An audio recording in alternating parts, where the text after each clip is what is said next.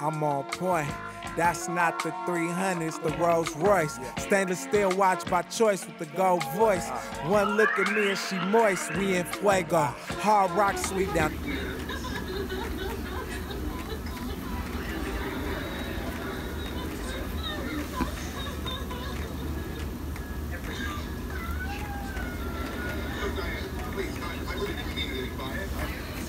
Okay, so what I'm gonna do right now, this is, okay, well obviously this is my natural hair. I just have it twisted back. This is the way I wear my hair underneath my wigs to seal in the moisture and keep my ends, I guess, sealed or protected or whatever. And they do look rough, but I can't braid my own hair, so twisting is what I can do. And I don't twist that tight, and my twists aren't shown, so I don't really care if they look crazy. I just dyed my hair Thursday, so yeah, these are basically fresh twists because it's only Saturday. No, it's only Sunday.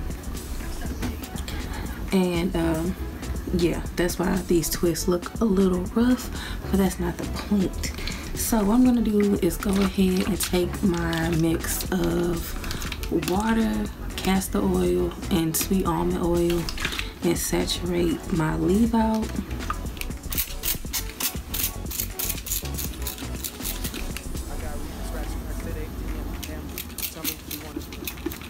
Like, give my hair that definition is the Garnier Fructis Curl Scrunch.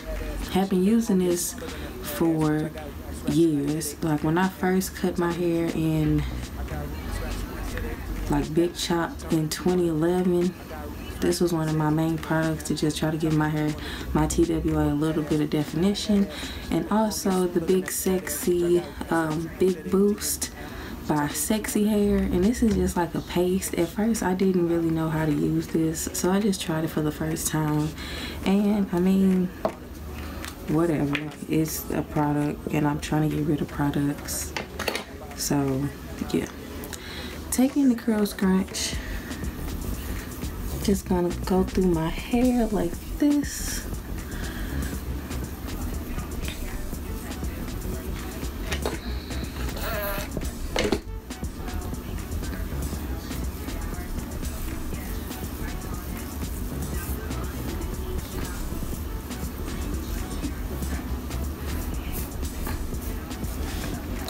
Okay, then go ahead and take the Big Boost paste.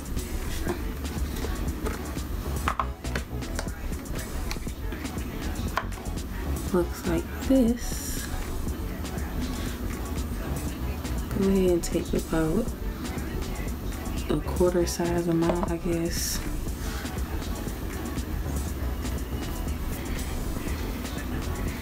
But this is just a good way to not keep adding heat to your hair, especially when you're wearing half wigs.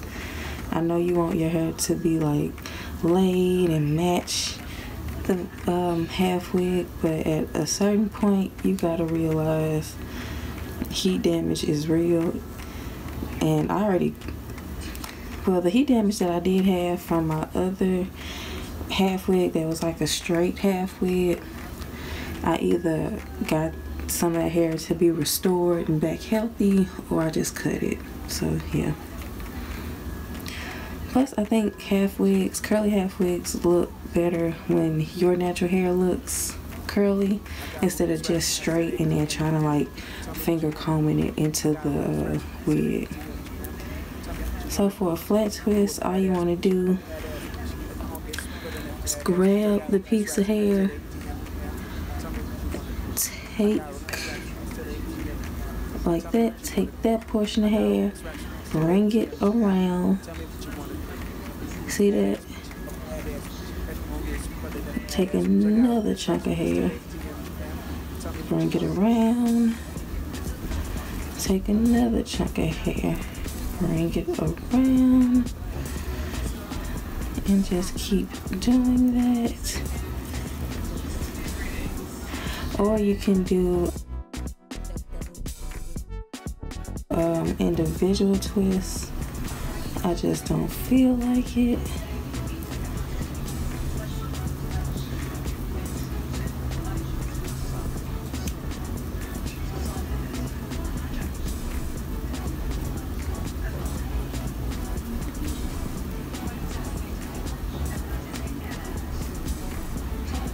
Okay, and then when you reach the end, go ahead and twist it together.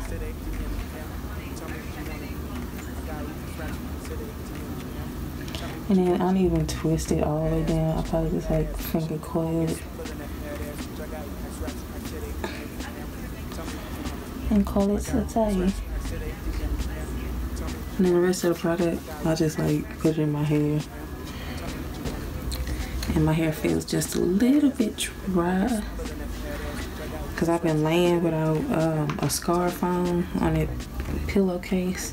So I'm just gonna take some of my Tropic Isle castor oil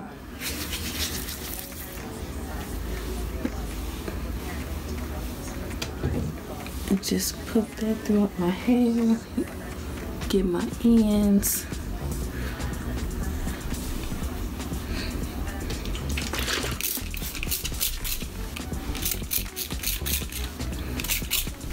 I know I do stuff backwards, but whatever. Take some more of that castor oil, just spread it throughout my hair. Get some more.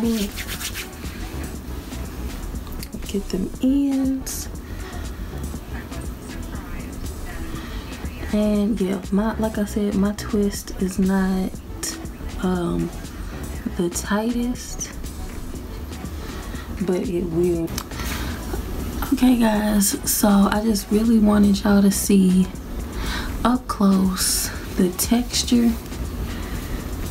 Oh my god, my face is just a beat. Okay, so I did the whole process of like soaking my hair and twisting it. Last night is the next night, so I did get my hair a little bit wet in the shower so you can see the curls and all of that. Go ahead and undo your braid, or your twist, I mean.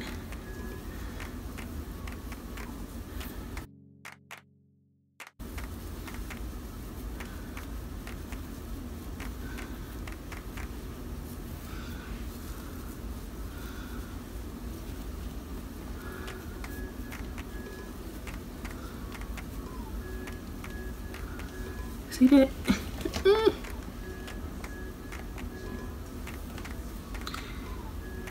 Blendage. That's what that is. Straight up blend. Where does the hair start and where does it begin?